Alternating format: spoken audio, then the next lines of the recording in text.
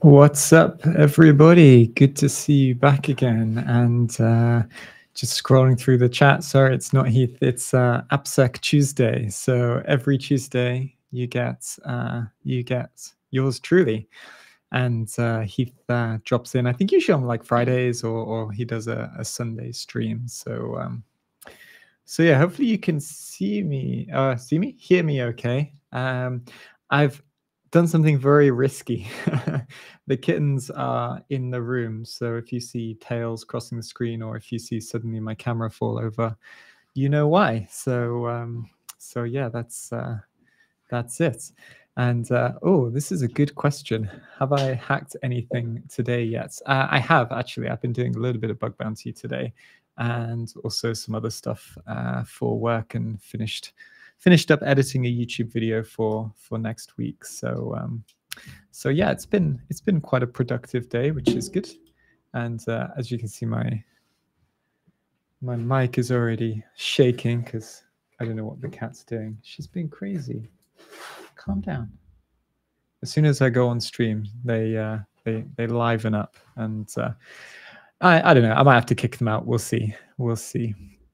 So, no music today, unfortunately. So I've been trying to set up my laptop, which I've used for the last few weeks for music, but unfortunately, today it just wasn't playing ball. So there's no.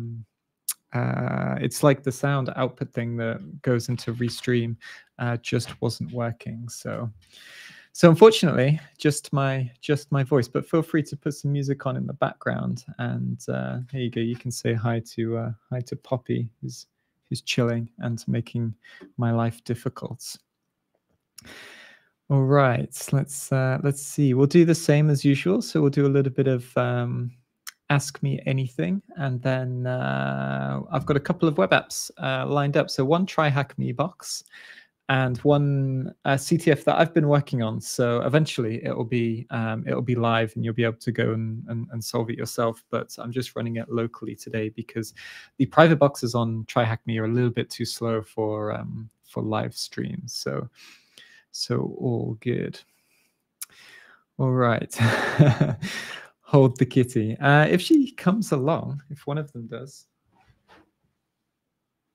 They're on the windowsill. Maybe in a bit. We'll see. Because you know what cats are like. They have a mind of their own. So, but I'm sure they'll make an appearance soon. All right. Oh, hello from Azerbaijan. Not a place I've been. I'd like to visit one day. That would be awesome. But hello from the UK. And are you taking on pen testing projects with TCM? Interesting question. So me at the moment, not currently. I'm working, I'm pretty up to my eyeballs in producing, updating courses and creating content and building labs for some stuff that's in the pipeline. So there's some really exciting stuff coming for web apps later on this year. I can't give you too many details. If you ask Keith on his stream, he'll be able to give you more details. I don't want to accidentally leak things because I'm a bit of a gossip. So that's all I'm going to say. I've been working on some cool AppSec stuff, of course. But I'm not doing any of the pen tests at the moment. All right, let's see. What other questions have we got? I'm a couple of minutes behind on the chat, so I hopefully will get to all of your questions soon. Interesting question. How can people earn money through cybersecurity without a job and studying for CERTs? Do you want to know the really controversial answer to this? It's really easy. Become a content creator. And I'm not gonna name any names, but there are obviously plenty of cybersecurity content creators with zero experience and zero certifications. So there you go. There is that. Not to bash on people.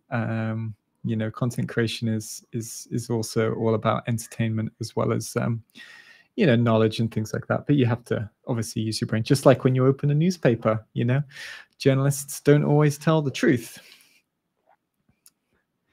Hey, Instinct Syndicate, how's it going? Glad you liked the most recent video. We might use a little bit of Kaido again today. The font size is a little bit too small for stream, I think, as I mentioned in the video or last week. But yeah, we'll definitely be seeing more of that, and Postman as well. We'll get around to doing Postman. I've almost finished creating the collection for the Mitems thing, which will be up on the course page soon. So that should be fun. Oh, this is a good question. Thanks for the question, Rihan. How much Linux knowledge should I possess to start hacking? To start, 0. You don't necessarily need to know anything to begin.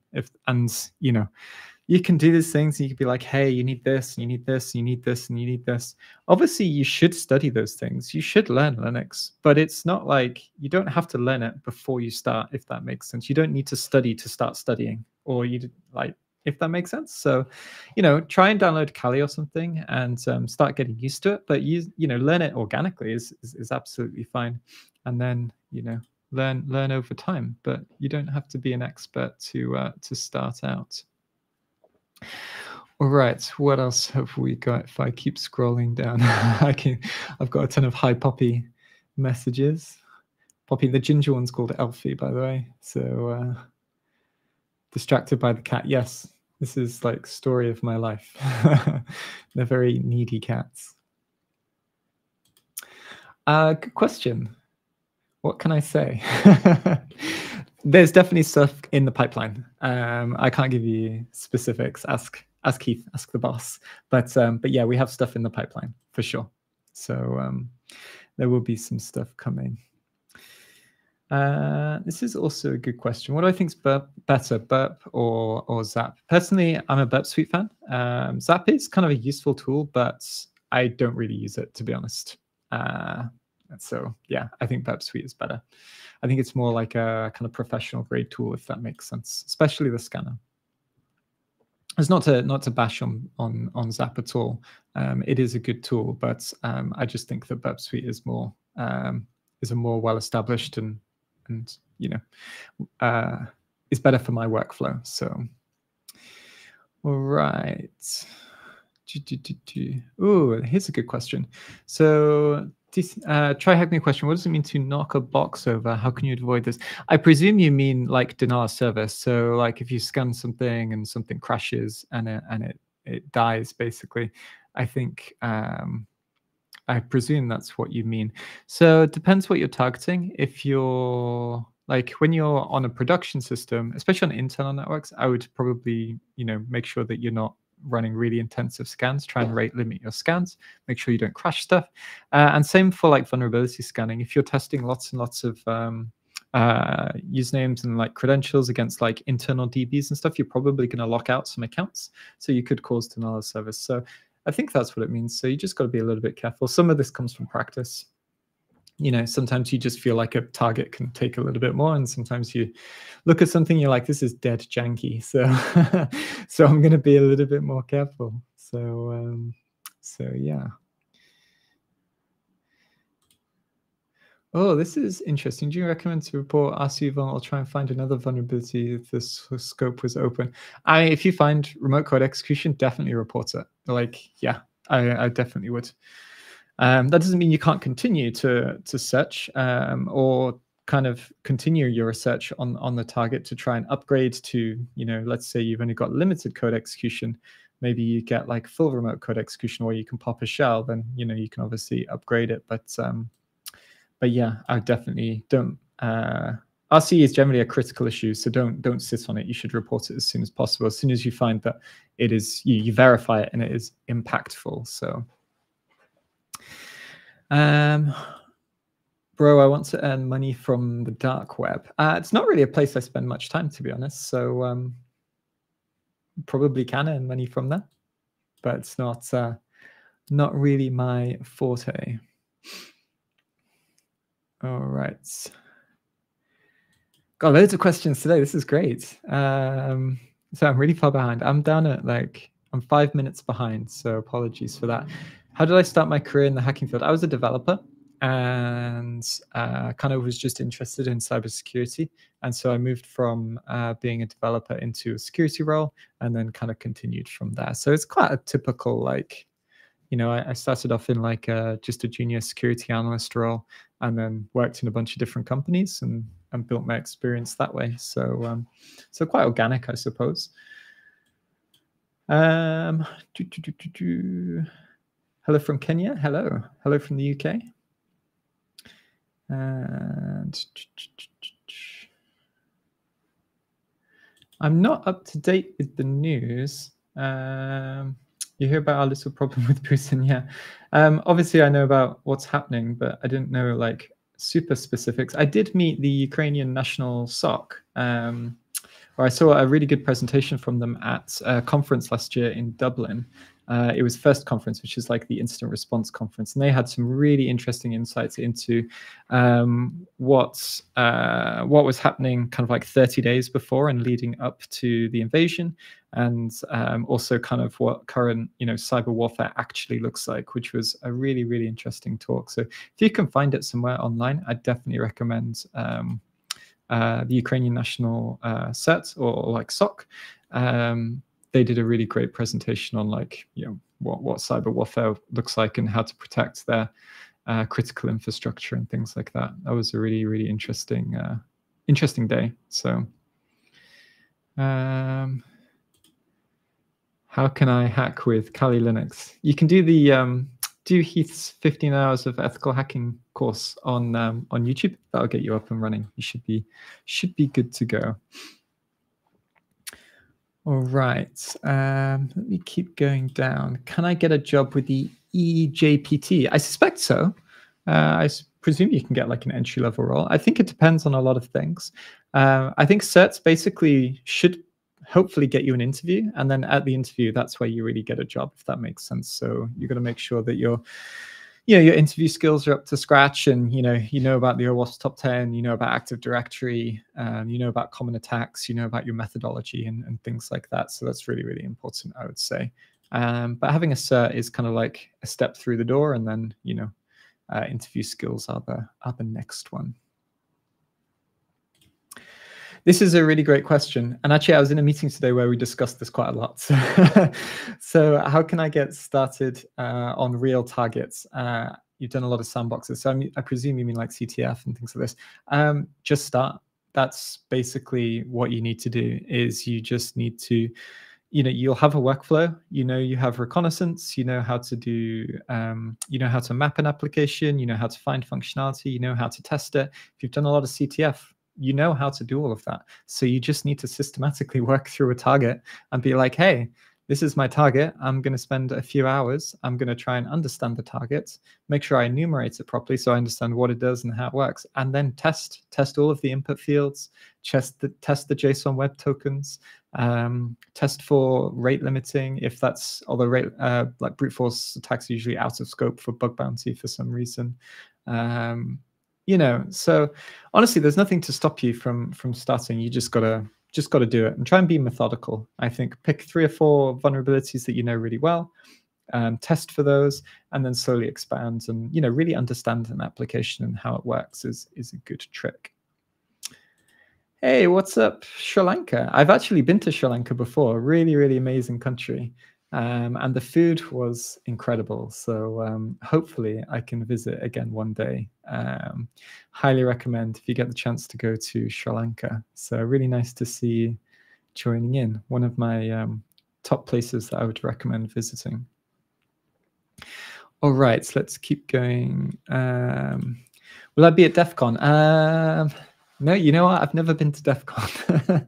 So I definitely won't be DEF CON in the US. Unfortunately, I might be at some conferences elsewhere in the world, but maybe next year. Yeah, we'll see. I have a busy schedule this year, unfortunately. So it is hard to get out to conferences, and yeah. All right.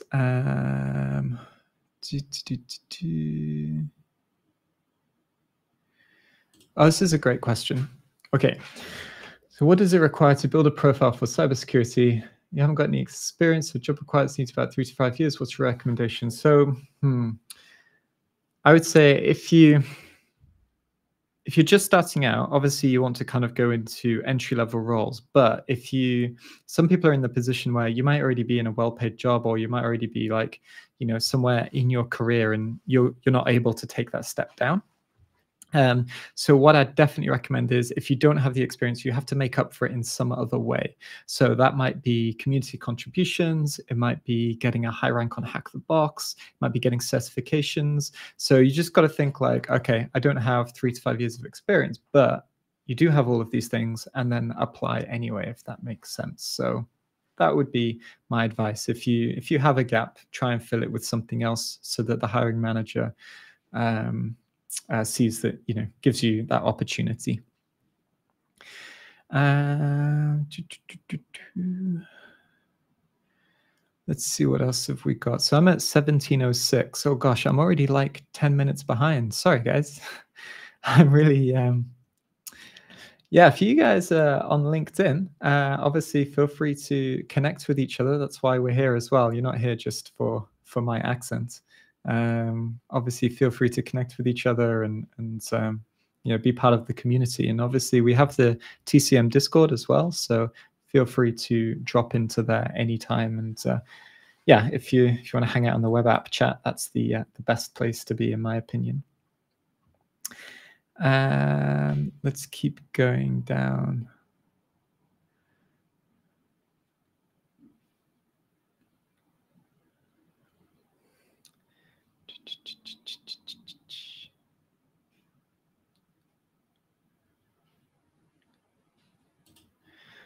Let's have a look at this one. Can I read this? This is katakana. So is this naruko or saruku ro? I can't remember. My katakana reading was never that good.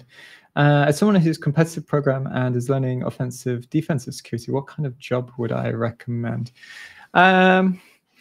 If you're interested in both sides, then I would look at analyst roles or engineering roles, because basically if you have good development skills, you're going to be able to do things like deploy and tune tools and make sure the rule sets are up to date and things like that, if you enjoy that kind of work. But obviously, if you're interested in the offensive side, then go down the pen testing road. So it's really up to you. But the analyst role generally, or like you can like have like blue team, purple team. I think blue team is obviously, they always have a mixture of things to look at. It really depends on the job. Like every job description, regardless of the title, you'll see something that's like red team lead, and it'll be like a vulnerability assessment job, or you'll see something like level 2 SOC, and it will be like firewall deployment and maintenance. So really you have to kind of like read into the details. But yeah, I would definitely say like try and find an analyst role or a role that has both sides, if that's what interests you. Regarding becoming innovative, Fabian from Lviv dropped a video how he actually wants to focus on buildings. Oh yeah, this is what's it called, hextree.io or something. Yeah, I saw the same video. So it looks really good. So I'm a long time viewer of Live Overflow, and he's like one of my role models. So yeah, I really love his content, and hopefully I can meet him one day, because he's German, right? I think so. He's not too far from the UK. Maybe we'll meet at a conference one day. But if you guys haven't seen Live Overflow, props to them. Probably, yeah, definitely in my top 3 YouTube channels. I'm gonna have to speed up a little bit because I'm so far behind on the questions. Sorry about that. So Vim or GUI-based editors? I use Vim a lot, to be honest. But I would say if you're doing a lot of editing, definitely sometimes I switch into like Mousepad or some GUI. I don't think it matters too much, to be honest. Just use what's good for you, and then you're all good. All right. I'm gonna keep. Hey, what's up, Kaido? Welcome to the stream. I hope you liked the video that went live yesterday. We were on Kaido last week, which was nice. Solved. I can't remember what box it was. We did solve a challenge. We're doing some. Yeah, I can't remember what we did last week. I can't remember what we did yesterday. So all good. This is a really good question. How much overlap do PMPT and OSCP share? I don't know. So let me give you some context. So I hold the OSCP certification, and I have gone through the course materials for PMPT, but I haven't taken the PMPT exam yet. I will take it at some point. I'd say there's some overlap for sure, because obviously you're teaching like a pen test methodology, and you're teaching like enumeration, Active Directory. I think the PMPT is very much more focused on like Active Directory and, here's how you conduct a network penetration test. And I think OSCP is a little bit more focused on like problem solving and building those troubleshooting skills. So I would say they definitely overlap a lot, but they are quite different in terms of one is teaching you like, no, I don't want to say anything controversial, but like I've said, they are a little bit different. All right, so let me keep going down, and for a few more minutes of questions, and then we'll jump into hacking some web apps, because I've got a CTF that I built that I want to try out on you guys, and if you all like it, then I'll post it on Try Hack Me at some point over the next few weeks. Oh, this is a cool question. Okay, if you are new to cybersecurity, which 4 courses? There's only one course you need, and that's called Practical API Hacking. No, I'm joking. I'm I'm only saying that because that's the course that I put on there. I would say, obviously, the PEH is probably your number one priority if you're new. It's going to give you a really good overview. The practical web security testing is pretty good. The OSINT one is really, really good. If you have some idea of like, if you want to be like in malware analysis, then obviously, go the malware analysis course route. But obviously, if you're not sure, then leave that till later. What would I choose as my last one? I would probably choose the Android one, but I'm quite interested in like web and mobile hacking. So that's kind of like, I'm a bit biased. But yeah, I go with like PEH and the OSINT one, the web security testing, and then I don't know, dealer's choice for the last one. If you all have a recommendation, then feel free to obviously drop it into the chat. I haven't seen the new attack method Ghost Touch yet. I'm sure it'll pop up on my feed at some point. We haven't started yet, so we'll do like a few more minutes of questions, and then we'll get into the boxes. So all good.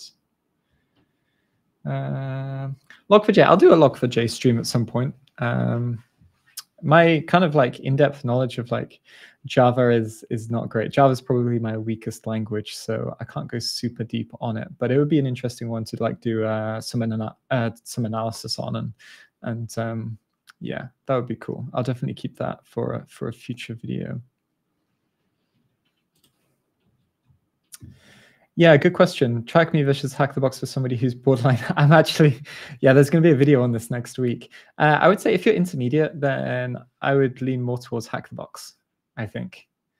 Unless there's a particular pathway that you want to take with try hack me. And so usually I'd start with try hack me, do some hack the box and then proving grounds, and then I would go back to try hack me if you want to do something like the red team, or some of the other networks, if that makes sense. So it's kind of like start there, do some other stuff, and then head back there, I think is the best way to go. Proving grounds really, really good though. I would say proving grounds practice.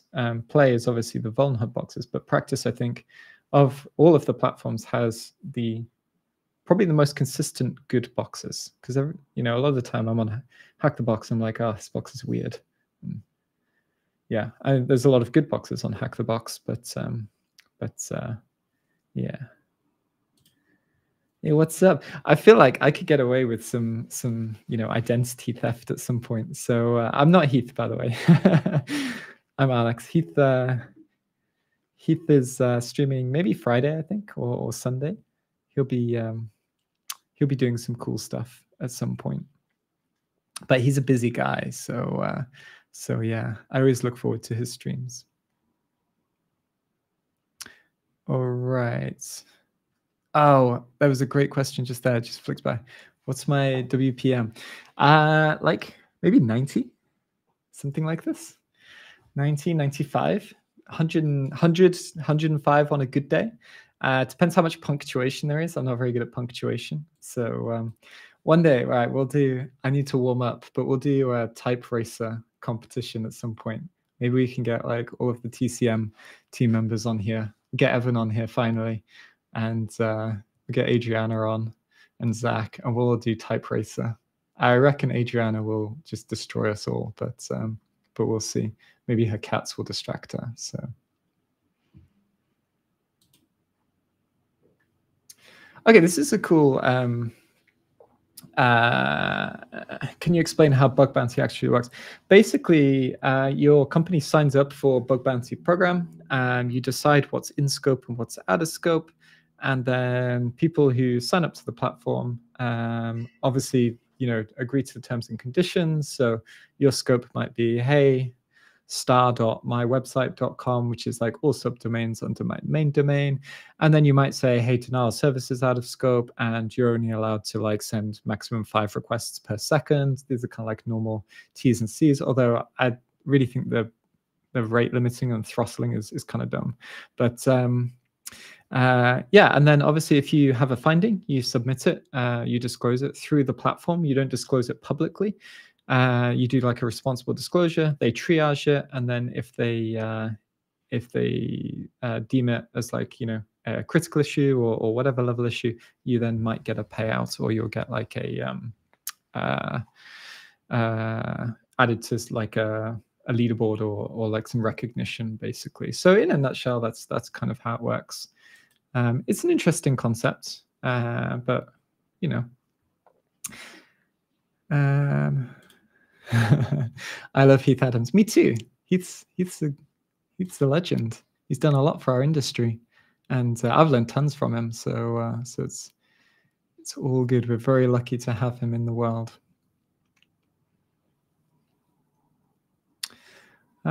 This is an interesting question. I'm not sure because I haven't really done the EEJPT, but I wouldn't advertise that like TCM is going to set you up to pass another exam. The practical ethical hacking is so that you can pass the PMPT, and that's it. So it might help, but I'm not going to tell you that if you've done the PEH course, you're going to pass the EJPT, if that makes sense. So you might have to do a little bit of extra study or whatever. So it'd definitely be a good supplement, but it probably isn't going to be like it's not going to be a one-to-one.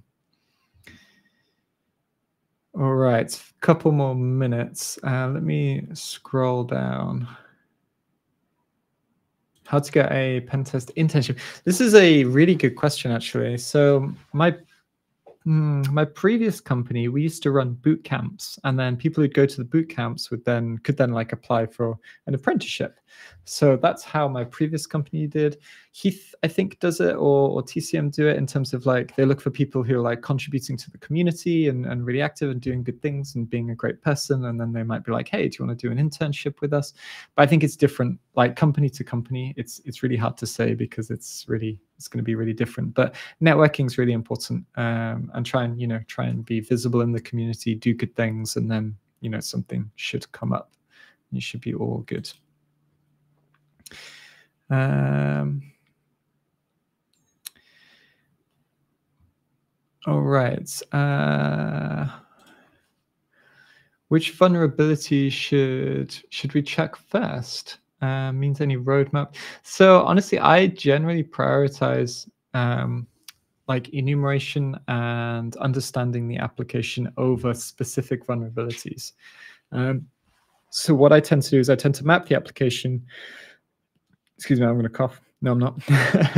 Understand what the developers intended, and then look at what are all the entry points, what's all the functionality. And then I generally start with authentication, authorization, risky functionality like file uploads, password resets, login forms, and things like this. That's kind of like the main thing. So I tend to, that's kind of like my methodology, is like I'll do a lot of enumeration, and then I'll try and focus on functionality that, if broken, could be critical to the application. And then I kind of go from there, I suppose, depending on the situation. So hopefully that gives you like some direction. This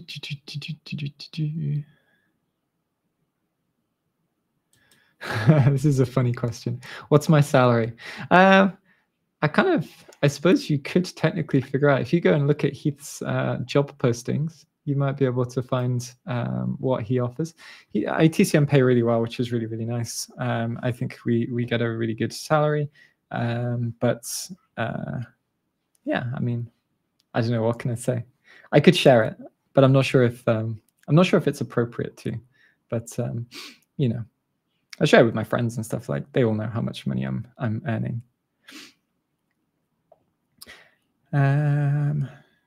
All right, so let me do 2 more questions, and then we'll jump into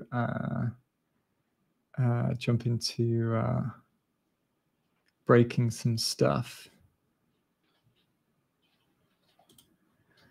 This is a really interesting question. I kind of find it hard to answer this because I'm not a full-time like bug bounty hunter. Like a little bit, I'm like a dabbler, and my background is more like application security engineering. So like part of a team that, you know, is working on either an internal application, working more closely with developers, doing code review, and things like that. And obviously in bug bounty, you very rarely get source code and things like that. So I think if you're confident in your web application hacking skills or your security skills, people do it full time, but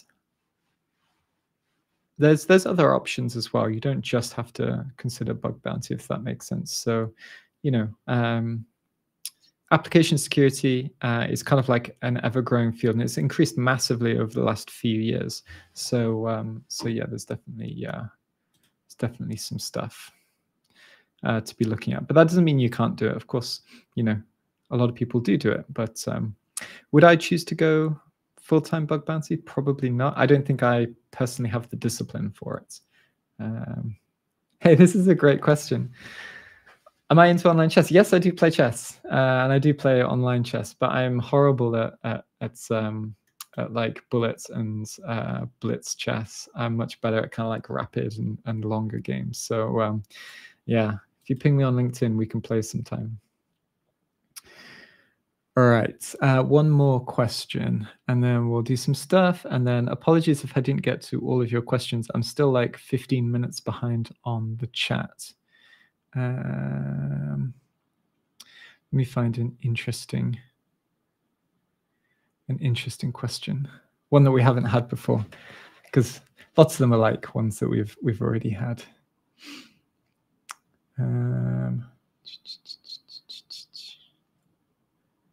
Wait, why are you laughing at me, Adrian? This is probably like 10 minutes ago. What happened?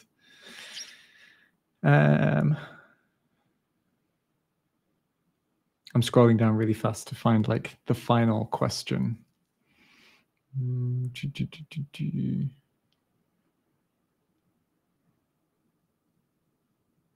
Oh, this is okay. This is, yeah. What's your most valuable skill in cybersecurity?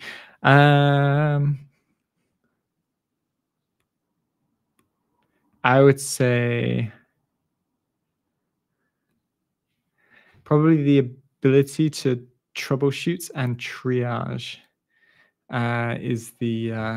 is probably like your most valuable skill, because a lot of times, like, even though I've done a lot of web app pen testing, a lot of the time I'll find an input, or I'll find a framework, or it'll be a language, it'll be Java or something, a Java application, and I still have to be able to get up to speed very quickly on that. So your ability to kind of like understand what the application is doing, read error messages, and, you know, quickly dive into Stack Overflow or some other random posts to try and understand what's happening, that's probably your most valuable skill. Yeah, I think if you can do that, then you're in good stead, if that makes sense. So all good. All right, so if you had a great question and I missed it, I apologize. We will I'll answer some more questions as we go, but I can't just sit or stand and answer questions for 2 hours if that makes sense. So let me find out where I am. So I've got like 1,000 windows open. I should have cleaned up my my PC before live streaming, but you know how it is. It's been a busy day. So let's start with, what should we start with? Let's start with the Try Hack Me box, because I wanted to do like a basic remote code execution to kind of take you through a couple of different things. And then we'll do the CTF that I built, and fingers crossed that works, because every time I spin up my own things, oops, things break. So yeah, all good.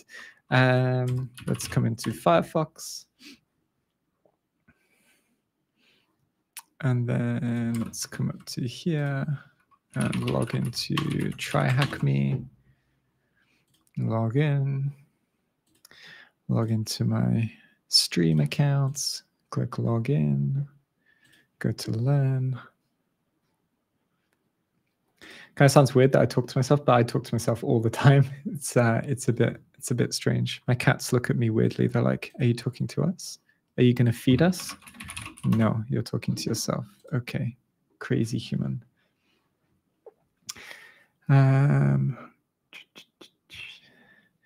So if like I say, I've scrolled to the bottom of the chat now, so apologies if I missed your question. I'm going to try and, if it was a good question, just drop it in again, and I'll try and get to it. Best websites pen testing tool. So what do you mean, like the best websites for like practicing web pen testing, or the best like online web hacking tool? Because I suppose a few tools are like web-based, if that makes sense. But I'd definitely say like try Hack Me if you're getting started is the best place to start. And then, move on to Hack the Box or Proving Grounds once you've got a good foundation, I think is a good way to go.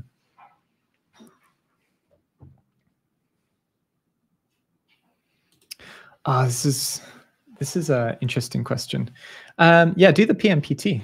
I think like the really nice thing about PMPT is it sets you up for, if you go in day one and somebody's like, hey, please do a pen test on this network, you actually have some idea of where to start, what steps to go through, and how to do it. So yeah, do the PMPT. I think this is probably the best way to get to get up to speed. Oh, come on, Andrew. You can't drop this. Where am I? Let me come back to Try Hack Me. No, I'm still top 2%. In fact, I've gone down in ranks. I was like 31,000 and now I'm 35,000. I've been slacking. So yeah, maybe I should do like a 24-hour stream and then try and like, can I get to top 1% in 24 hours? That would be a fun stream to do. So let me connect to this. Not like last week where I forgot to connect to the VPN. Whoops. Let's just do -A and then output normal scan.initial. All right, so let's just scan this box, and while it's scanning, we can chat a little bit more. So, ooh, ARP spoofing. Actually, I haven't ARP spoofed for like at least 5 years, so I can't really remember. So sorry about that. I did learn to do ARP spoofing. There's a tool you can use, obviously. It's like can't remember, but it's out of scope on a lot of pen tests. So I like this. The password length is like Shakespeare poetry of love. It could be. I mean, I use a password manager, so it's just like a random, a random string. But yeah, I mean, who knows? I am into my super long passwords. All right, so we've got 80 open and 80, and so okay, so Apache 2.4. Yeah, I can't remember that exact release. And 80, and it says it's open proxy. So we got this title, simple image gallery system. Let's take a look at this. So this box, I think, is quite easy. I've seen it before. So I kind of have a rough idea of what to do, but I haven't solved it. So if we get stuck, then you guys can just help me out, and we're all good. But we get this default page, and then we get 80. We'll let that run for a second. All I'm going to do is fuf-u http//. So for those that don't know, basically FFUF, we're doing some directory busting. So what it's going to do is it's going to go to http 10.10.196.59, and then where the keyword fuzz is, it's going to replace this with like different keywords. So it would be like /admin /dashboard /WordPress /robots and all sorts of things. And it's basically going to tell us what endpoints may or may not exist on this machine. Although, why is this hanging? It's a little bit odd. And it looks like this is hanging as well. So let me just check. Oh, something's gone wrong. 19659. Is that what we wanted? Oh yeah, it is 19659. We haven't crashed the box already, have we? All right, well, let's give it a second to chill. What is .gash file extension? I don't know. Google will tell you what that is. I'm not sure about that one. Yeah. Don't forget the VPN this time. I got it. I got the VPN. I learned from my mistakes. And this seems like dangerous to Google on stream. So just type it into Google and it'll tell you. I'm sure you'll get a good answer. Oh yeah. Haha. Thank you for the heads up, Adriana, to remove comments from the view. There we go. All right. Now you can see a little bit better what's happening. So this is interesting how this didn't work. So let's try this again. All right, so it's working now. So I don't know, maybe the box was still loading up, but there was obviously a problem.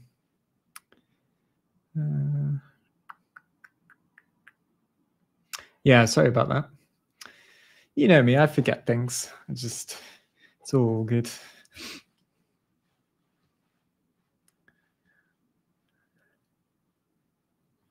Oh, so this box is called Gallery. So it's this one. Here we are.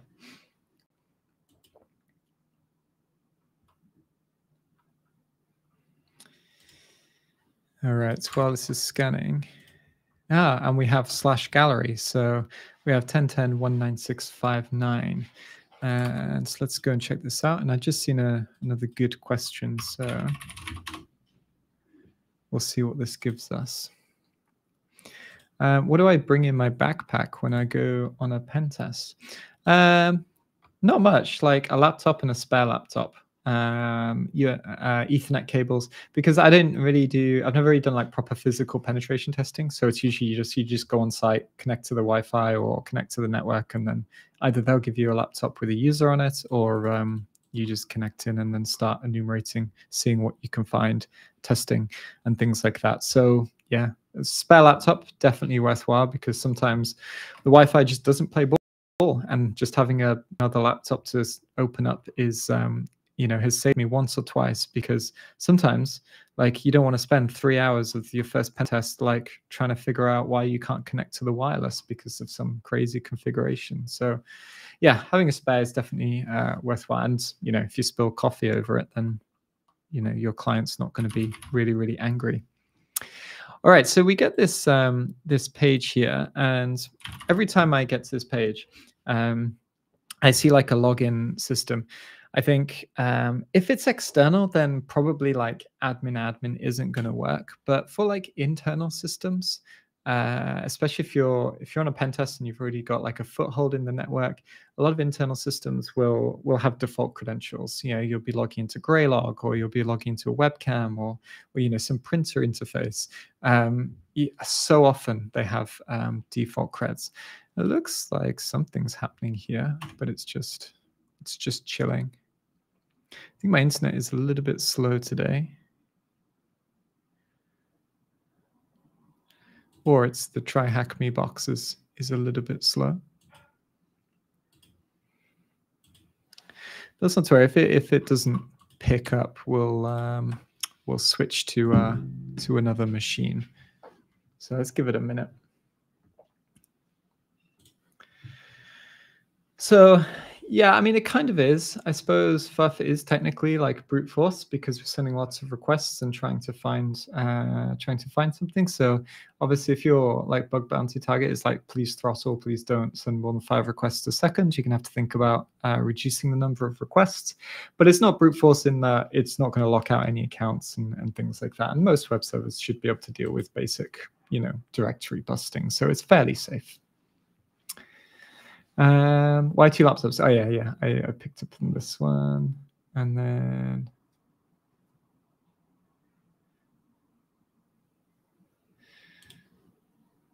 how do I connect to? Oh, sorry, I clicked on the wrong one, but I will come back to this one. How do I connect to this box when you're not on the network? You have to be on the network. VPN. That's the trick. 1010 is a reserved IP range, right? Yeah, really good question. What are my thoughts on? Hold on, I'm going to try and like.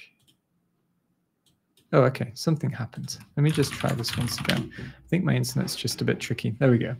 I haven't done it yet. I haven't really looked into it too much. I will try and look at it at some point this week so that we can talk about it on our next stream, but apologies. Yeah, I haven't really had much insight in that.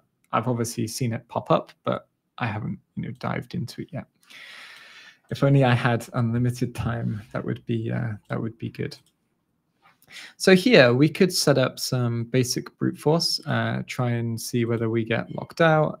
It's nice to see that it says incorrect username or password rather than like the username admin doesn't exist. So that's good to see. Another thing that I usually check is I have this nice little plugin called Wappalizer. There's a few others. I can't remember. There's like WhatWeb or some other stuff. I don't know.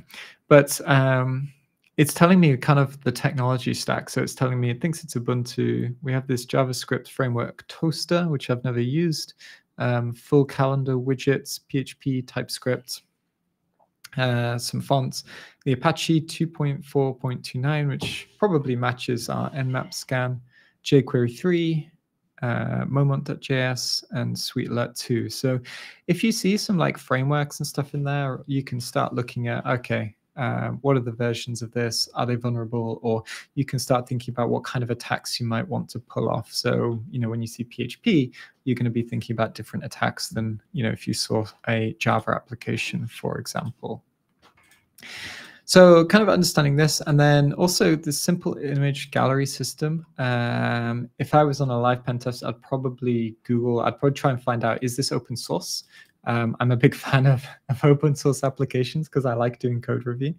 But this is definitely something that I would look at as well and do a little bit of more enumeration. We can also start thinking about like basic SQL injections. So we can just do like quotes or 1 = 1, which is really unlikely to work on external applications, although very occasionally you might find an application that has this. But on internal applications, if you're on a pen test and you're testing the internal network, there are so many legacy applications that you might be able to break into using SQL injection. And obviously, password reuse is a really huge thing for internal network pen tests. So if you break some janky old internal app that has like some calendar for lunch menus or something like this, and you manage to dump some passwords out of it, you might find that a privileged user is using the same password for their domain account as they are for this, janky 2005 web application. So this is, internal web apps. Obviously, like I think a lot of people don't look at them so much, but they can be quite fruitful, if that makes sense. And we'll give this another second to load, and I'll answer some more questions. So it's like lazy man's OSINT. How do I say it? Jacko or Jaco?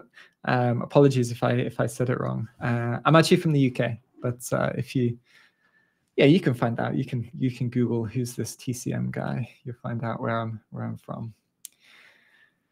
The name of this box is Gallery, so it's this one. Nice straightforward RCE. Although, given how slow it is, we might be moving on to another box very soon. Same network happens on Proving Grounds. Yeah, Proving Grounds can be a little bit buggy, unfortunately. This is a great question, Andrew. So I think, yeah, basically I run everything through a proxy, basically from when I start. But I'm a bit like gung-ho with clearing out my proxy traffic. I do like to see, just in case there's some like weird request, I kind of like, once I've signed up, logged in, clicked around the main functionality, I do scroll down and skim through just to see whether there's any like weird looking requests that warrant further investigation. Could be like include ...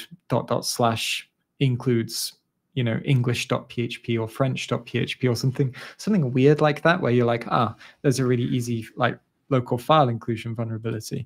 So I will skim through, and also to get an idea of whether the application is using like APIs, or whether it's making calls to external hosts and then things like this, or like to a CDN. So yeah, basically, long story short, I basically proxy everything. But then once I've skimmed through, I just clear it out, and then I start kind of like focusing on different things. And wow, that actually worked. I was expecting just to get an error, but we have SQL injection. So let me explain what happens. Do you want this to restore variable data? Nope. So our username was like admin or 1 equals 1. And then I think I put a hash. So probably it's MySQL running on the backend, since this hash does also work for others. And I suspect what's happened is the statement is like select star from users, where username equals username and password equals password. And what we've done is we've taken this statement. Let me make this like this. And we've inserted, in fact, it's probably like this. In my experience, this is what happens. Or maybe the whole thing is quoted, it could be double quotes, who knows. But what we've done is we've put a quote, we've put admin quotes or 1 equals 1, and then cut out the rest of the statements like this. So that disappears. And so here we get select all from users, where username equals admin or true, because 1 equals 1 is true. And that basically is like the classic SQL injection bypass, which you probably won't find very often outside of CTF, but you might find it on internal web application pen or like internal pen tests on like old legacy systems that you find inside. So yeah, we have this like simple image gallery system, and in the bottom right, and you can't see it because my camera's in the way. Maybe I can like just do this. We have gallery version 1.0 by oretnum23@gmail.com. So I was hoping there'd be a GitHub link there so that we can see some source code. But at this point, we have a couple of options. We could maybe click around, try and figure out a vulnerability, or we could take a look and see whether we can see whether there are any publicly available exploits for this particular application. So I'm going to go with this latter and see what we can find. So usually the easiest way to do that is just use such exploit, and then we can go simple image gallery. And this comes up with some results, and I'm just going to, oh yeah, WhatWeb. This is what I was talking about before, which is, excuse me, I'm just coughing, which is like an alternative to Wappalizer.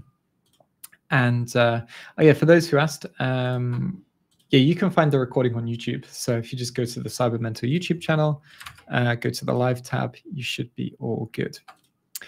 And I think, yeah, so at the bottom, we had simple image gallery 1, and we have 2 here. So we have this SQL injection, which I suspect is the SQL injection that we just found, although it says ID here rather than like username, password, or login. So this could be slightly different. And then we have this remote code execution, RCE unauthenticated. So let's just take a look at this. So I'm just going to copy this, and then such exploit, examine, and then hit enter, and we can take a look at the available exploits. So import request random string JSON from BS4, import beautiful soup, set up the URL, and then it sets up a payload here. So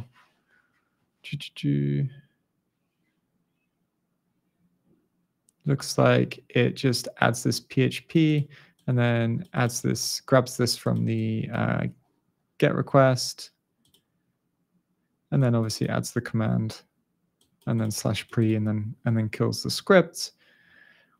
Session equals request.session, print login bypassed.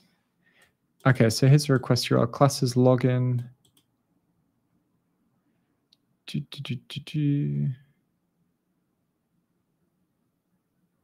Shell name join.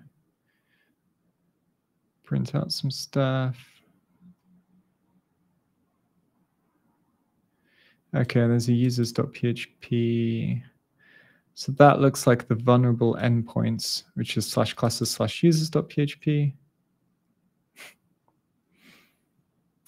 And then print something, cd who am I. Okay. Interesting.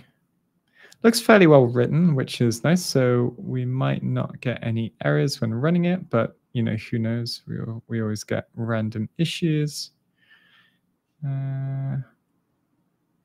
Okay, so here, this is interesting. So it actually looks like it's going to /classes, login.php, f equals login, and then it's actually sending the exact same payload that we used to bypass with SQL injections. So that's a nice happy coincidence that we actually found this vulnerability already, and it's using the same vulnerability to authenticate, and then it's gonna, looks like it's uploading a shell, or like a web shell, basically, rather than a full shell. So let's give it a try and see see what happens. So let's do Python 3. Oops. What we need to do first is mirror it to our drive. And then let's do Python 3, 50. I'm just going to hit enter. And then we get targets. So our target is 10.10.196.59. Oops, 196.59. I wonder if we probably need this /gallery, because when we go to that, it goes to like the top level page, which is the Apache login page. So we'll give it a second, see if it figures it out, because it might add it already. I didn't see it in the source code, but let's see. WhatWeb is a good tool. Okay, I should try WhatWeb because I've never really used it. So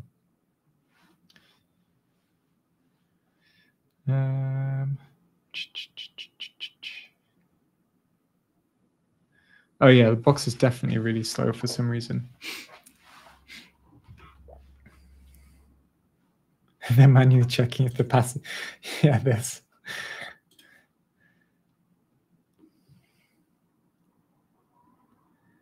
All right, so it looks like that probably isn't going to work. Let me try this again with 10.10.196.59 and then /gallery like this. Oh, okay, that was much faster. So that's what we like. Maybe they should have set like a timeout. So they give us this shell URL. And I wonder, we might take a look, see if we can do this manually, and we get code execution. Nice. So as you can see, we get www data, and then we have like ls, and we can execute commands on the host, which is nice. So let's have a look at etc pasta bd. We can see this mic user. That's probably what we want to do. So yeah, really, like, this is probably the most straightforward like code execution that you can get. Like I say, you probably won't find this on like hardened external production systems. Maybe occasionally you might find that like they're using some dependency or something that hasn't been updated in a while, and you can use that. You know, it's part of the framework and it hasn't been changed. But on an internal pen test, like once you've breached the perimeter, you'll see things like this quite a lot, especially depending on the application. The larger the organization, the more crazy stuff you'll find on an internal pen test.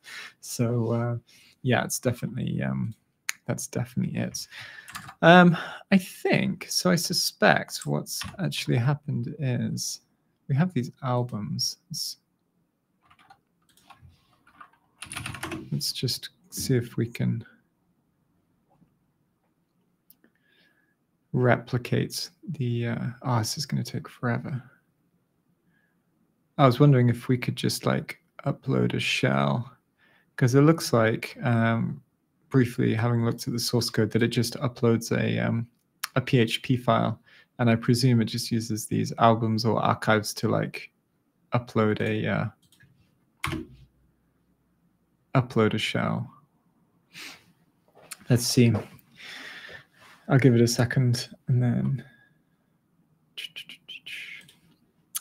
Yeah, this is a really good point, actually. So because of the database the application uses, sometimes hash doesn't work. So depending on the version and depending on the DB, you have to use a different like comment or I'm not sure what the word is, but basically like, character that makes the rest of the line comments. But if you go to Portswigger and supply cheat sheet, so here, yeah, you've got the different comment types. And this isn't complete. So yeah, here we've got MySQL, so you can use the hash. And then again, it says note the space after the double dash. So when I do this, I always do like you have your query.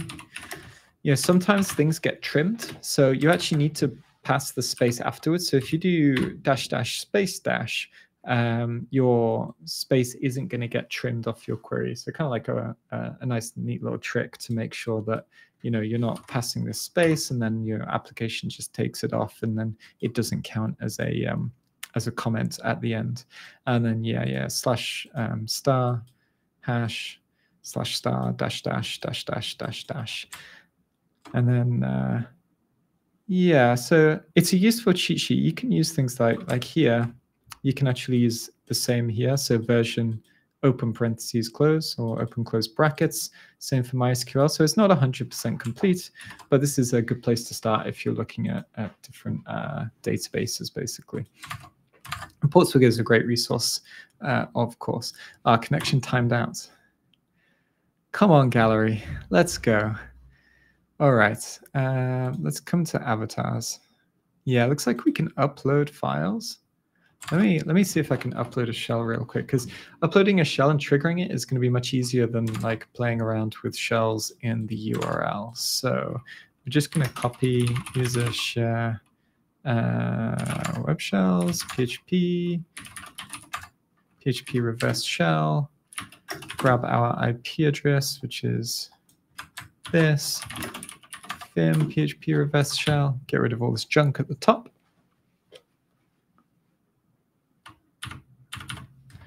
And then insert our IP address.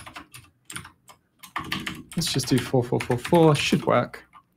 And then I'm going to move this to like rev.php because it's going to be a bit simpler.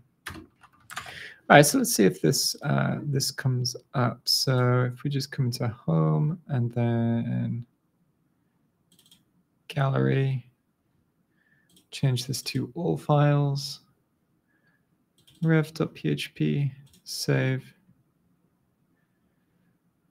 It didn't look like there needed to be any bypass, so we need to set up a listener.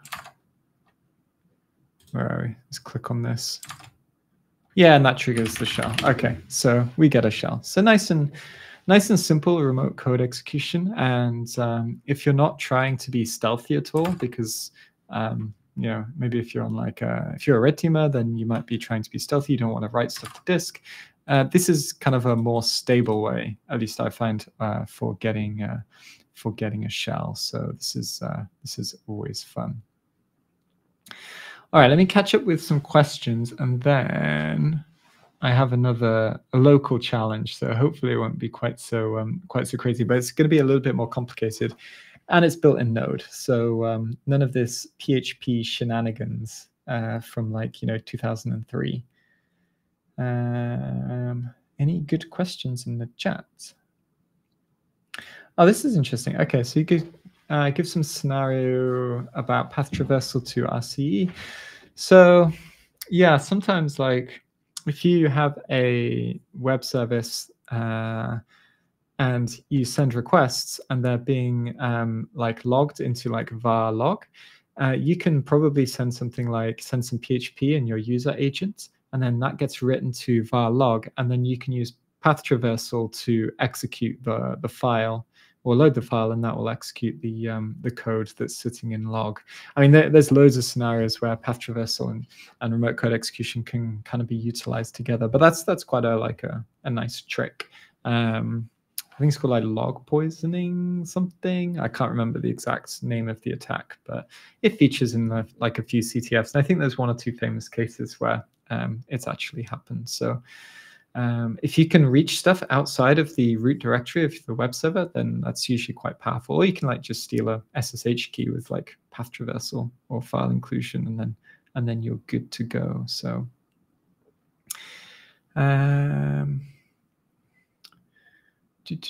yeah, so I could do this. So actually, yeah, a lot of the time, if you can't upload files, you can just like come into, I presume what you mean is come into here and just do like wget myip/netcat and then just spawn another shell. Or I could just try,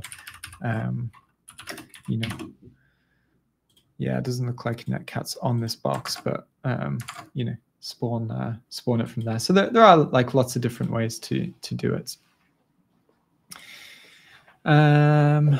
Why don't you use bash plus netcat to spawn a shell in terminal? Because I'm lazy and I just have my own way of doing things. That's it. There's like probably like 1,000 ways you can spawn a shell in this situation. So you know, you just got to choose what you go with and choose the highest rates of success. Hello, if you just joined, so we're working on this CTF on TryHackMe called Gallery. So we managed to get a shell already, but we're about to move on to our next challenge. So good to have you here. All right. Let me, whoops. Need to shut this one down. Just realized I've got like a bunch of VMs all running. And I think the next one, what I'm going to do is I need to spin this up. Oh, it's already running.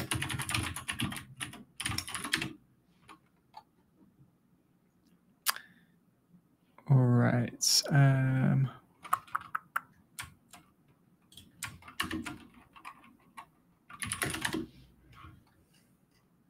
I'm just switching to my other VM, which is here.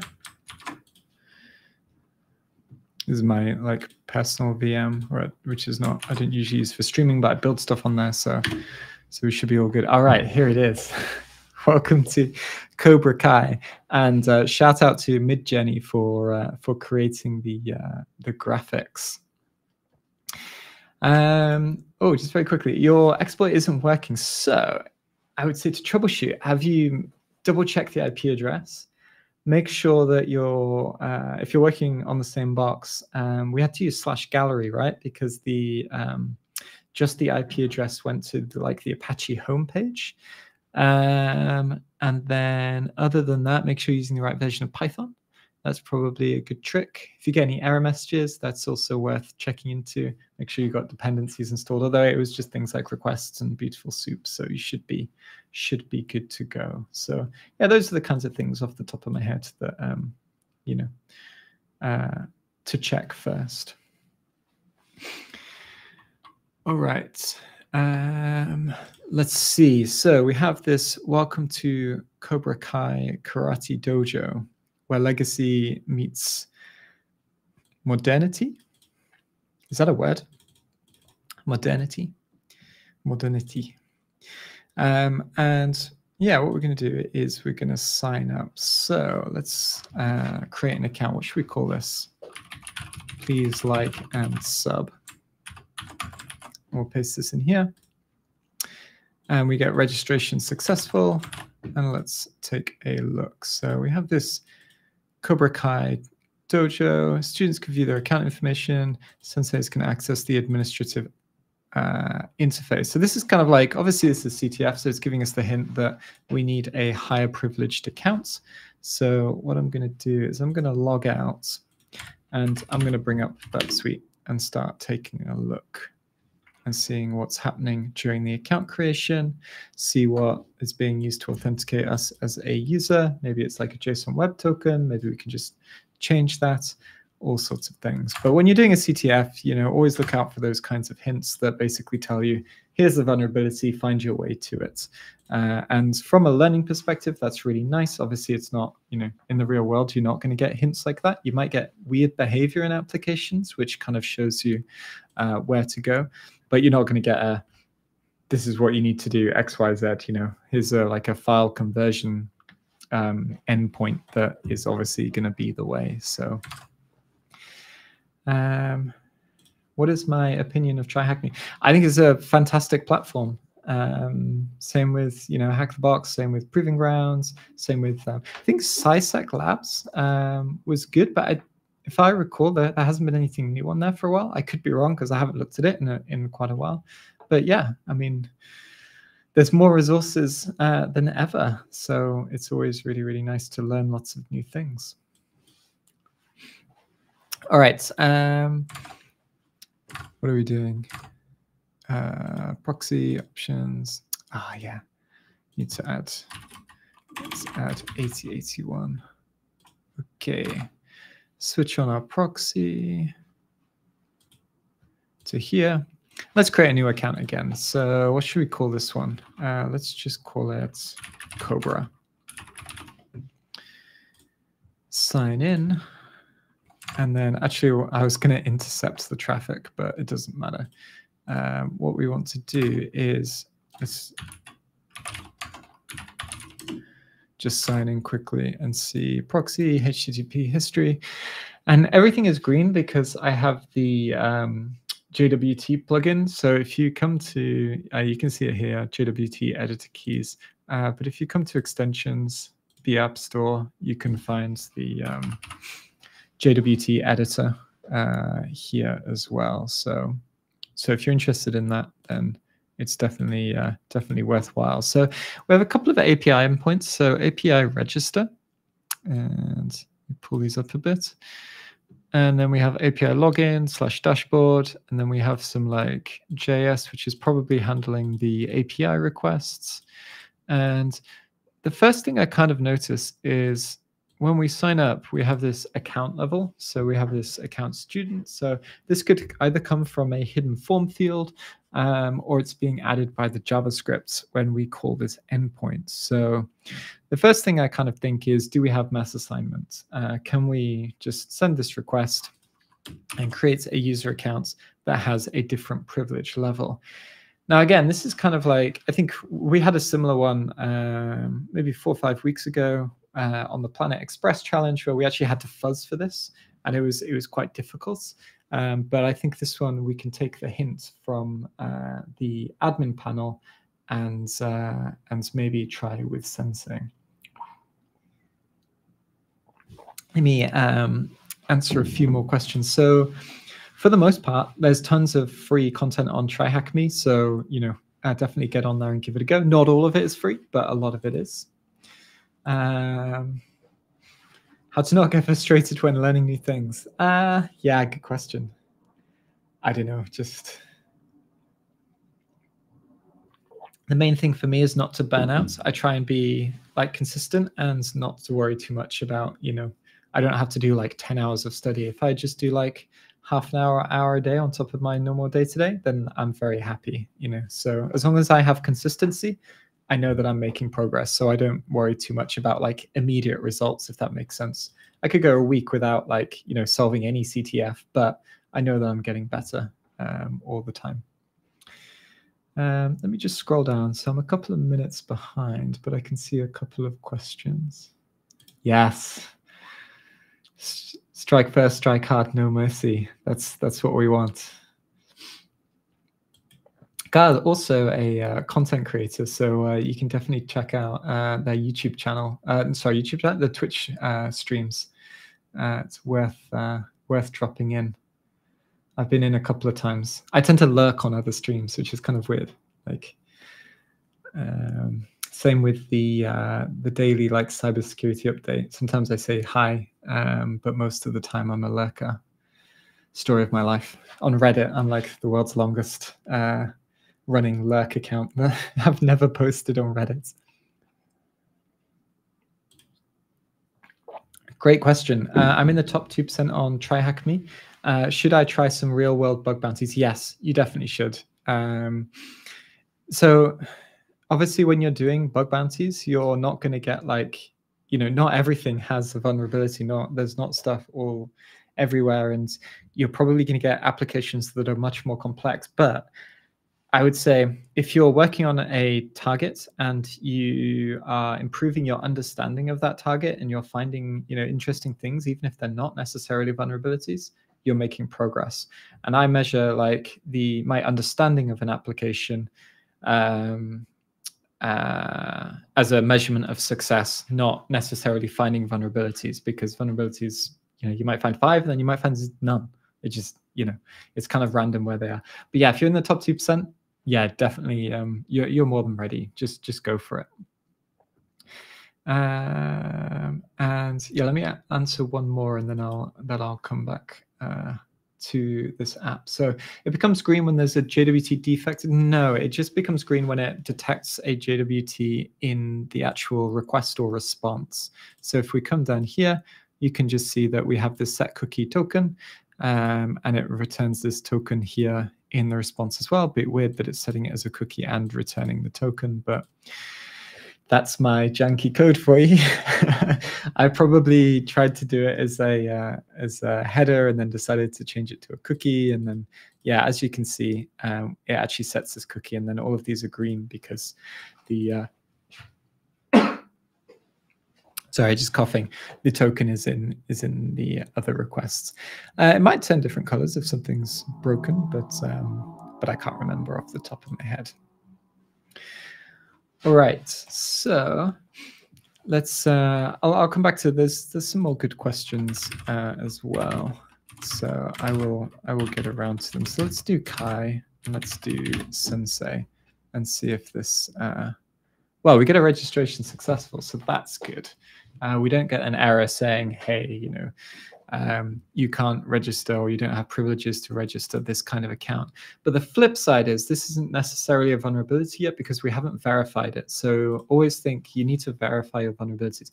This might say registration successful, and this might have just defaulted back to student. So we might just have a normal account still. So we always need to verify what we're doing, basically.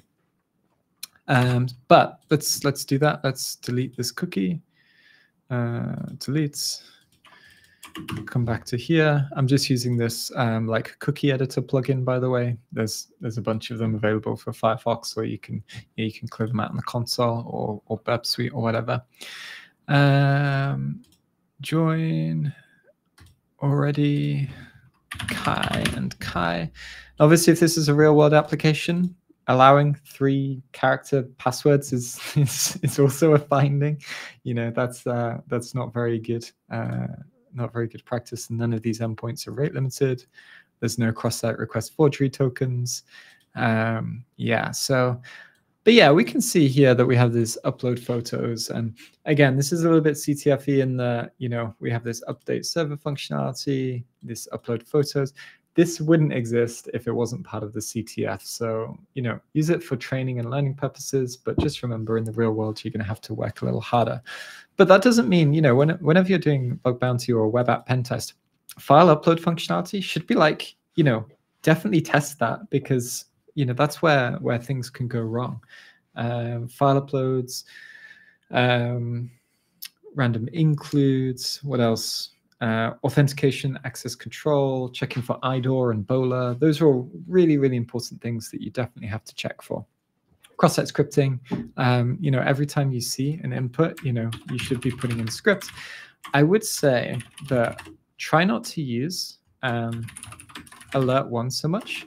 I would prefer to use prompt or like prompt one, because alert one is blocked everywhere and anywhere. And you might be like, alert one doesn't work. It's not vulnerable to cross-site scripting, but they might actually just be filtering that keyword. So because alert one is so like infamous, there are other payloads that you should be testing.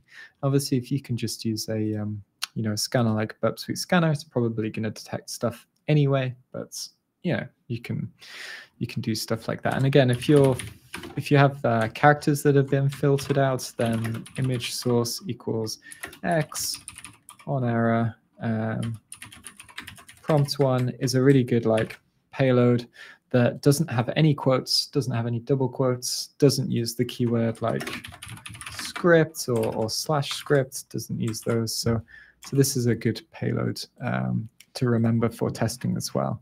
And in your notes, you should have like a list of payloads or a list of things that you want to test and why you want to test them. So anywhere where you see some text is reflected back onto the page, or you can store something, like you can send a message or a comment or a forum post, you need to be testing for cross-site scripting. All right, let's see. Where was I? I've completely lost my train of thought. I went into a whole like spiel about some stuff. So upload photos. So we can choose photos, upload them, and then we have this folder. So we have upload / Cobra Kai. So I'm just going to verify that. So there's a Cobra Kai.png. Okay. So what we might want to do is we might want to upload if this was a PHP application, we would want to try and upload a PHP file, and then we'd just browse to it and be like, hey, shell.php. But with Node, that's not how Node works. If you just go to like /JS, then it's just going to give you the text, or at the best case scenario, you can run something locally in your browser, which is not what you want, right? We want execution server side. So what we need to do is when we have file upload, I would say Node applications are probably, generally speaking, less vulnerable just because it's harder to get the payloads to execute. But since we have this update server warning, this should only be done by admins only, this is probably going to execute our JavaScript file. So, just again, from a CTF, if you have your CTF hat on, find these two issues and map them together. So what we want to do is let's do Node.js reverse shell. Let's see what we can find.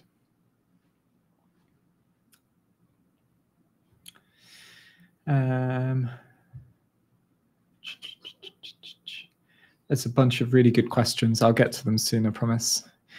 And here, yeah, so we've got node-e, and then we have these. But we don't need the node-e. I think we can probably just take this. And then let's just come into Mousepad to make life easier. So what we're going to do is we're going to save this as a .js file, try and upload it, and then try to execute it. And fingers crossed it works, but we'll see. So we want 4444, and then we need our local IP address. So this is the shell from before. We can just close this. And since we're working across boxes, what we actually want is we want my virtual network. So 10.10.100.132, I think. And I'm hoping that these VMs can actually talk to each other because the application is hosted in one of the others. But given that they're both on the same like range, you can see that this one is, where are we? 10.10.100.146. Yeah, they're in the same like subnet. This could work. So let me just copy this, and then vim rev.js, paste this in, and then fingers crossed. Let's come back to here. Browse, home. Where are we? We were in gallery, weren't we? Rev.js, and then upload. And we get a burp suite error, which is not ideal. So let's come back to dashboard, see what happened. Looks like it did upload though. So, I mean, it could be that maybe it just uploaded an empty file. But let's see what's happening. See if we can go to it directly. And this is what I mean. So if this was PHP, this would execute and we'd be like, huzzah, you know, we have a reverse shell, great. But because it's JavaScript and we're running Node, we actually need to find another way to execute this. So we're going to come back to our dashboard. Oops. And then I think what we're going to do is we're just going to try and copy and paste this, set up a listener. Oops. And then execute. And we get failed to execute script. Sorry if the text is a little bit small, so let me read it out to you. Failed to execute script, cannot find module, /uploads/rev.js, require stack, user source app server.js. So there's actually 2 slashes here. So let's try again, but without the starting slash. And again, we get cannot find module. So we're going to have to do a little bit of fuzzing to actually find out where on the system this exists. And what I suspect is happening is, once again, this is a more modern application. So we don't just have like var HTML and then everything in here like /uploads and your index.php is here. And you can just be like, oh, okay, I just want to go to /upload/whatever. Probably what this is doing is you probably have like a server or index.js, and then you probably have something like a public folder that's being mounted.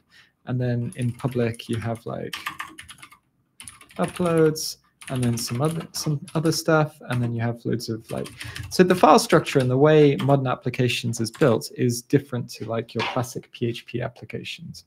And obviously I built this application, so I know that it's running in Docker. So again, the structure and the way it works and everything might be a little bit different. So whenever you see something like this, you kind of have to think, what technology is it? What's the typical layout, or what's the typical hierarchy or folder structure or directory structure for that technology?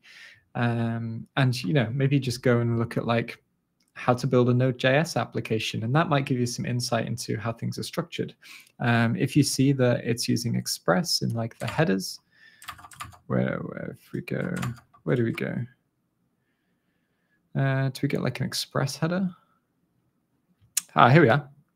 X powered by Express. That might tell us some information about how the routing is done or how it's handling requests and things like this. So really important to kind of understand the details and modern development, which is kind of why I say to a lot of people, hey, learning a bit of JavaScript, learning a bit of modern development is really, really going to help you, because otherwise, beyond the really old but gold vulnerabilities, you're going to find it quite hard to step up to modern applications, which are much harder to exploit. And there are many more layers of abstraction that you kind of have to deal with. And just having a basic understanding of those is going to do you wonders. So let's see if we can find this file. Here we get this.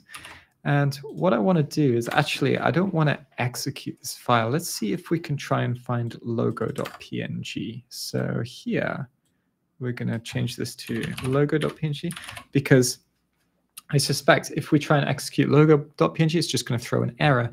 But if I'm fuzzing and I send a bunch of requests to trigger my reverse shell, and I trigger it multiple times, I might crash the application. So again, I'm kind of just thinking, what's the safest way to test this?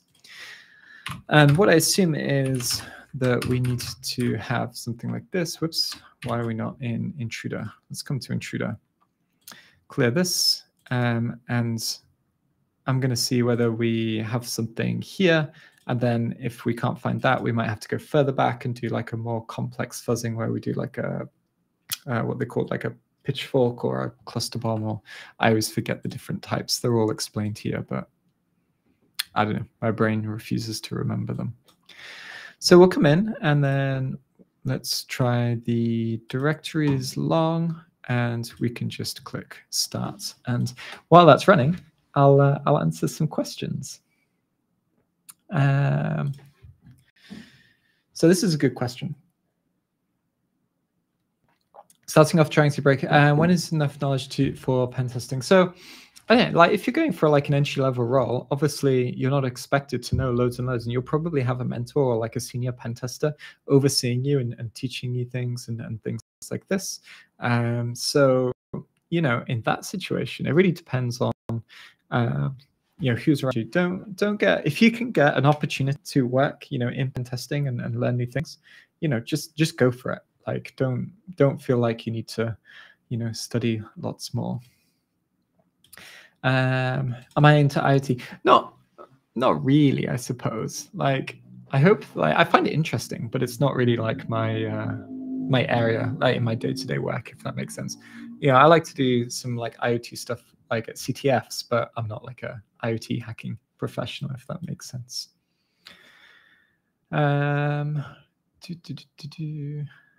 Let's see what else we have. Can I speak Vietnamese? No, my Japanese is okay. It's like passable. I lived in Tokyo for a few years. But yeah, maybe if you go onto YouTube and watch the VOD, you can probably the closed captions, or like you can switch languages. I don't know whether it's whether it does that automatically for you.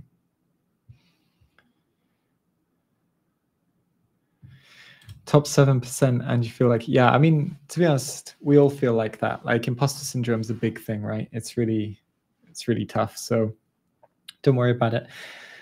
Just try and learn new things and keep going forward. Be consistent.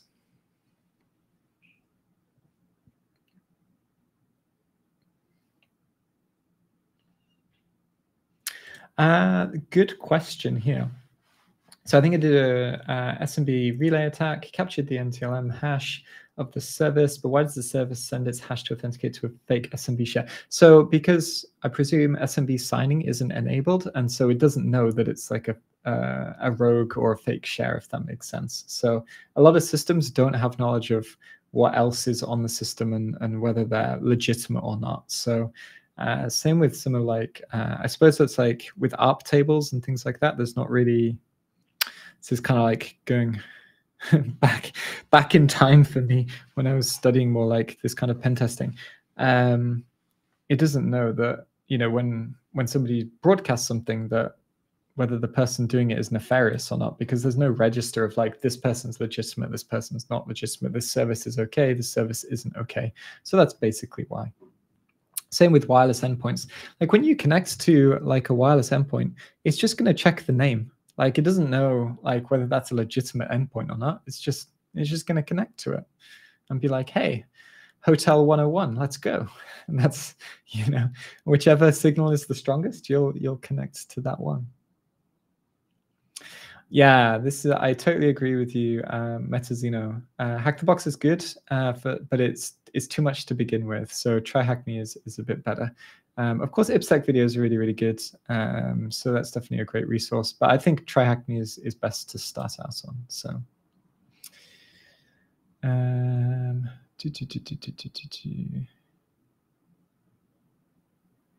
all right, let's. All right, one more question, and then. Oh, this is a cool comment there. Let me highlight this. So file uploads are my favorite, followed by broken access controller. Yeah, I'm with you. I totally, those are definitely two things to look out for, and they're definitely high on my list as well. So, and which box made it? This is like a local CTF that I built. So I'll make this. Whoops. I'll make this available in the coming weeks on Try Hack Me. So. All right, so everything looks like it's 500, but we might get something. We didn't get anything interesting. The length here, if we filter by length, it looks like public is a lot lower than everything else, because everything else is 535 in terms of response length, 535 up to 370. So yeah, this is like a big outlier, even though there is a range. So obviously between 50 and 70, that's like a 20 character range difference. But here we've got like 50 characters below. So I think /public is probably what we need. So let's try public /uploads rev.js. Let me make sure that we have our shell listening. click execute. Yeah, and we get script executed successfully. And we get a shell. Nice. Job done. So yeah, within like Node applications, obviously you need a way to execute the JavaScript, which is more like you can't just browse to it, if that makes sense. So it's a little bit more tricky, but good to know. And obviously, yeah, this is quite a useful. You can add these payloads. So Node.js reverse shells with single quotes, double quotes, backticks. And in this case, you know, obviously what's supposed to happen here is this application is supposed to take this JS file, and that's used to update the application or the server. So, so yeah, that's box done, I suppose. Oops, where do we come back? I don't think there's much on here. Oh, we can Python 3, so Python 3-c imports pty.spawn bin bash. Yeah, here we are. And you can tell we're inside a Docker container. Look at the name of the host is kind of like a an indicator, and then we have the Docker env, so Docker environments, and yeah, it's just really obvious that we're obviously inside a Docker container. So so yeah, that's kind of it for the practical hands-on stuff.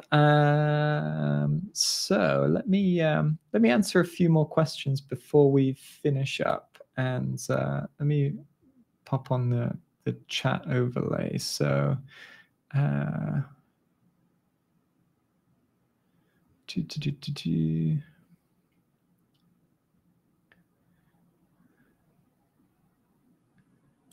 okay, so there's been a lot of questions about bug bounty today, and I just want to say, like, I don't often, like, I do dabble in bug bounty, but it's not like my main field. I'm not somebody like, you know, obviously drop into like Nahum Sec Stream or like Jason Haddock's. Those guys are obviously like really good at bug bounty, so definitely take their advice over mine. Obviously, application security engineering is my background, so a little bit of a different focus. But the filters, if you're just starting out, find a program that's regularly updated. I think for me would be the main thing I was looking for. If you see a application hasn't been updated in 6 months and lots of people have looked at it, you know, chances are you might find something, but chances are, you know, a lot of things have already been found and it's well hardened. But if a team is like pushing updates to production every 2 weeks, then yeah, you can set up some automation. You can figure out what's been updated if they don't have release notes, and then you can be like the first to that target. So I definitely say that that's one.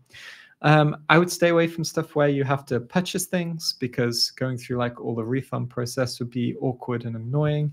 And I would say pick something that has some interesting functionality, not something that, like a blog website. I mean, there's only so many things, right, that can go wrong with a blog website. So pick something that's not massive, but has some kind of unique or interesting functionality. I was working on some stuff the other day where you create an account and you get like a whole subdomain to yourself, and there's quite a lot of functionality in there. And obviously there's a lot to look at, but that makes it kind of interesting. So yeah, those are kind of like the main things I would say are to look out for. Yes, sweep the leg. Sweep the leg with Node.js. I'm going to put that in my notes. I'm going to put this reverse shell, and I'm going to call it sweep the leg. All right. Oh, this is a good question. So yeah, for live streaming, I use Kali, because it makes sense, because like a lot of people use it and you can easily, you know, follow along. This machine here though, this is actually what is it? It's Debian. And I use this for a lot of development work, and I use it for a lot of web hacking. So, and I use i3, so you can, whoops, I just killed my PC. No, we're good. So, you know, I can easily like pull up like different terminals and stuff and do different things. And I quite like i3. I like to kind of keep on the keyboard. because I don't like using the mouse so much. My wrist is not as good as it used to be. I think I got a bit of RSI or something at some point. So I think Kali is great and it's really useful. But if you want something more custom to like your workflow, then it's not a bad idea to dabble in something else like Debian or Ubuntu or even just Windows. Just set it up how you want it.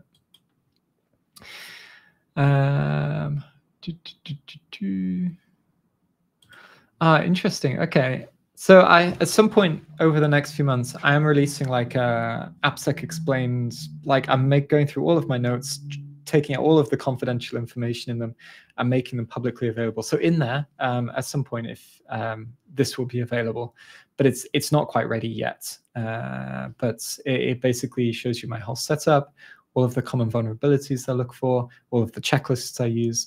It's actually quite a lot of work going through all of my old notes. So not yet, but I will have this for you at some point.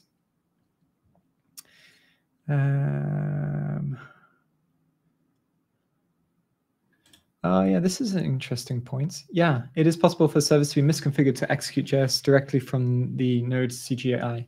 So yeah, I don't think I've seen this in the wild before, but I definitely, yeah, you can definitely make it work for sure. So this is something to be aware of. That yeah, this could happen for sure.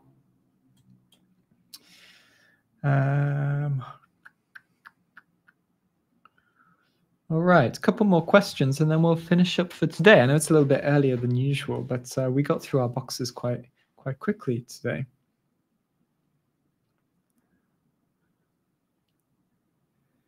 Oh no, if you missed the question, I'm not sure, maybe I did, but you can check the VOD on YouTube. That's your best bet.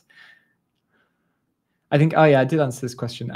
It's coming soon. I'm releasing like a big list of all of my stuff, but it's just not quite ready yet. So in the coming weeks or maybe next month, when I have a little bit more free time to finish it up, we should be good to go. Do I recommend going to college or self-learning? Good question. I think it depends where you are in the world, for one. And two, I think, yeah, Heath was talking about this on his stream and gave a really good insight, which is like opportunity cost. So if you spend 3 years going through college, you rack up quite a bit of debt, and you're 3 years behind, you're not making 3 years of salary, then maybe it's better to self-learn. But that's meaning that, can you actually do, can you catch up in the long run and things like that. So I think in the UK, obviously going to university is quite accessible, and we don't have crazy amounts of debt from like student loans. I still have a student loan debt, but I just pay it off like a little bit at a time. It's not, it doesn't cause me any stress or worry. And if I lose my job, I don't have to pay it. Like it kind of gets frozen, which is quite nice. But if you are in some places in the world, it could be like financially crippling. So again, think about it. But there's no one right answer. Both paths are viable. So that's kind of the main thing to think about. Are there many cybersecurity jobs in Japan? Not if you don't speak Japanese. I would say if you are in Japan, if you're in Tokyo, the big tech companies. So I worked for Rakuten, a big tech company in Tokyo.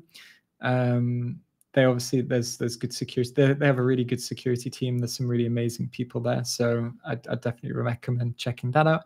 The big four, so obviously big consultancies. Microsoft have an office there. There are some companies like Goldman Sachs and things like that. So if you don't have the high level of Japanese, there are opportunities, just less of them, and they tend to be larger international companies, if that makes sense. So yeah, there are definitely opportunities. You kind of need to be over there usually to be able to get a job. So you kind of like visit the country and then do your interviews. It's actually very difficult to get hired from abroad in Japan. So yeah.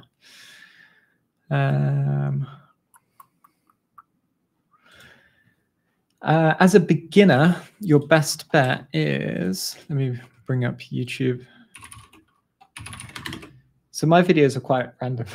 So unless you're doing like the courses, like YouTube can be like, there's lots of different things. So, but if I actually load eventually, I'm kind of glad that I'm using a VM. I'm not like signed into my personal YouTube channel or YouTube account here, because it'll give you like all of the weird things that I watch, like Is It Cake, where they like make fake things, and anyway, more cyber mentor, 15 hours, 2023.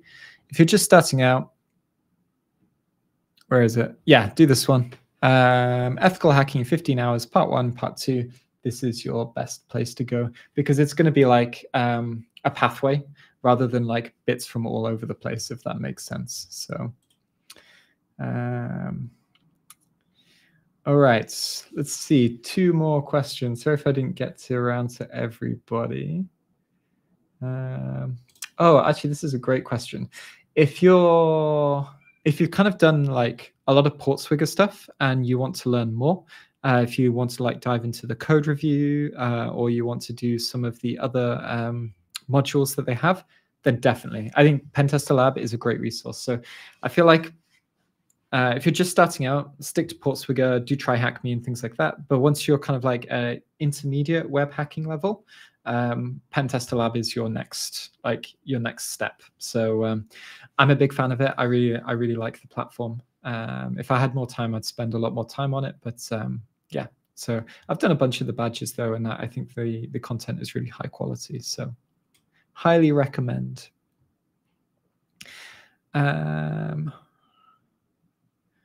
Oh, this is a great question. So for web frameworks, usually it's the Web Dev Simplified.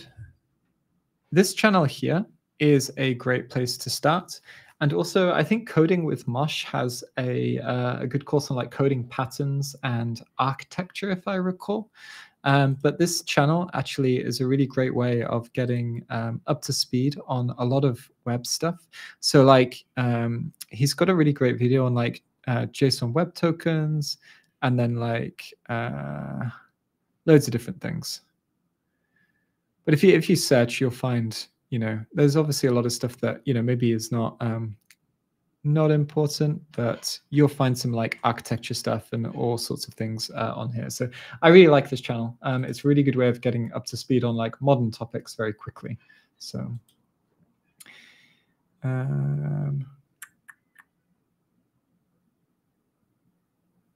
yeah. So this question, just to answer again, I have a list that's going to be released at some point along with all my other notes, but I'm going through it and taking out all of like the confidential information, if that makes sense. So it'll be available in the coming months. It's just not quite ready yet. So, but yeah, I mean, for web hacking, Burp Suite is usually like, use that. Firefox containers is quite useful. You can start using Kaido, which is looking like a really good tool. Outside of that, I don't use that many tools, to be honest. I mean, obviously, I use Docker and things like that to spin up local things to do like research or test open source software. But for web hacking, you just need a good proxy, and away you go. All right, 2 more questions. Let's go. Let me switch my. How do I switch my camera back? What's going on? Oops. I'm having a weird day today. There we go. Okay. Whew. It's all working.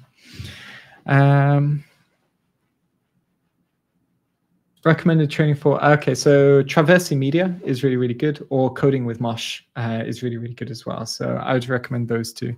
I think Traversy. Let me switch back again. Traversy Media, and they both have like courses on Udemy, but also I think like Traversy obviously has a lot of stuff on YouTube, so he has a lot of free content. And Coding with Mosh, I don't know if he obviously has a website and loads of courses. Yeah, this one, this guy.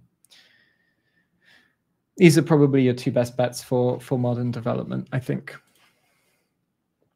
And you don't have to go like super crazy or super deep. I think just learning the basics is really helpful, in my opinion.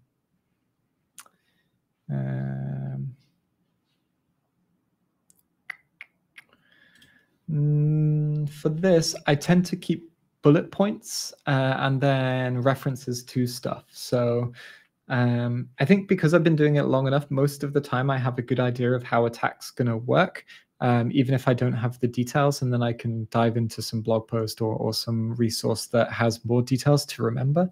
But most of the time, I just take bullet point notes. Is the way I do it. All right, one last question. All right, let's go for this one. I'm still new, 17 years old. Where should I start? Yeah, so we had this question before, so I think I'll just reiterate this one, which is if I go back.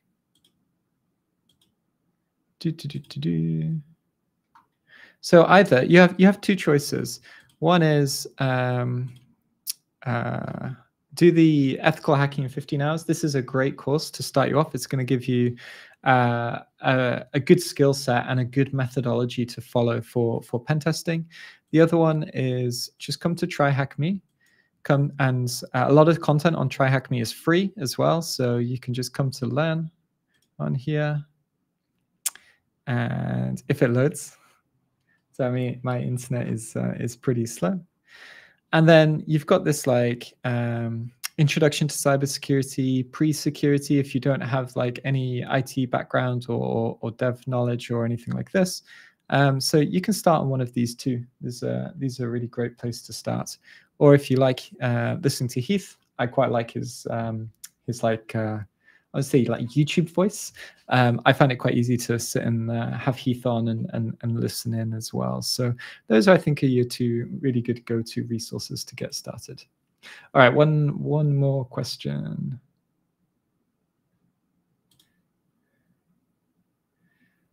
Thank you very much for doing these videos. You're welcome. Is a SOC analyst the first step to break into cybersecurity industry? It's one of the ways to break in. So